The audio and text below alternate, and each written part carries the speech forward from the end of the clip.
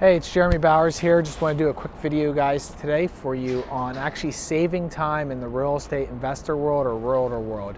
I have a lot of experience on the agent side, investor side. I had a team, manage a brokerage, now started an investment company, so I've seen it all. Bought 10 houses last year, understand what it takes to get the job done. Scaling up this year. Our goal is to do over 50 turnkey deals, so I understand what it takes to get done and build a real estate investment team, and be in a realtor world, do over 100 plus transactions a year, manage over 1,000. That being aside, what are you doing right now to save time? You have to think about it. The number one step that I've learned over the years of saving time is keeping track of what you do on a daily basis is number one. Once you understand what you do, then step two is to understand what you're good at that makes you money and what doesn't. Remember, step two is very important. Just because you're good at it doesn't mean that you should be doing it. What makes you the most amount of money? Step three is, what do you enjoy? Now listen, this one's gonna be a little controversial too, depends on what person you talk to. Some people enjoy doing certain things that make them pretty good money, and they'll stay in that bucket a little longer than they should. For me, I love being with people and helping them grow their business. So I like recruiting money, investors, people, and leads. The second thing I like to do is I like to train. The third thing I like to do is I like to invest in real estate, buying rentals and flips. See, I understand my three unique abilities that I want to do, and I try to stay in those buckets. I'm not the best at it. I make mistakes all the time getting out of it. But the next step that I do once I make that mistake is I go back to my notebook and I start keeping track of what I'm doing and what I'm not doing. I'll give you an example. Going on Facebook too much. Right now I took the app off my phone, put it back on, probably should take it back off. Spending too much time on Facebook. I love Facebook, I get a ton of business. The problem is that busy time, it's a drug. All of a sudden just clicking on it for 5 minutes here, here, and here.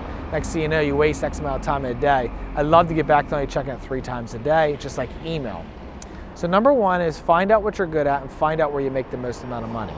Number two is find out what's sucking your time and try to replace that with a person. And this is an issue that I had for many years, is not putting people in place to take your business to the next level. This has really hit home for me this year. Find your 5 key people to take your business to the next level.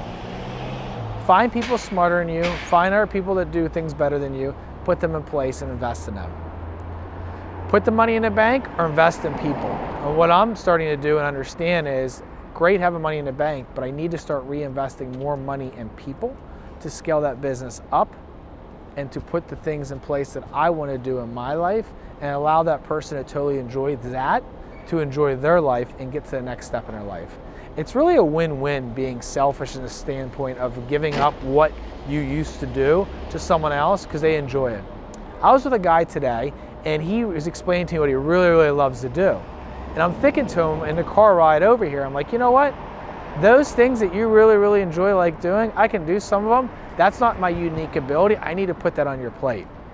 And I work with 2 people now, and they're partners in my new business, and I watch them do that. We're finding key people and putting them in place, just like Shark Tank, right? You find the right people and you leverage them, everybody can win and make out much better. So I just want you guys to think about that today. Number one, find out where you're spending your time. And the second part, figure out your unique ability. But when you figure out your unique ability, make sure you're making money on it and you're not wasting time. Making money, I mean max money, not making your minimum money. Figure out what your max money is and make sure that you're spending that time. Otherwise, your other option is to work all your life and not enjoy your life and work 12 to 18 hours a day. I'm working a ton now to build a business for the future, but I want to bring the right people in place so they can take that pressure off and they can do what they enjoy, and then I can do even more of what I enjoy. I hope that helps. If you want more information, Jeremy Bowers on Facebook, YouTube, and hit me up, jeremy@tcsmgt.com. I have a turnkey real estate investing business, a wholesale business, a rental business, and a flipping business. And been doing this for a long time and love to get back. Thanks again. Bye.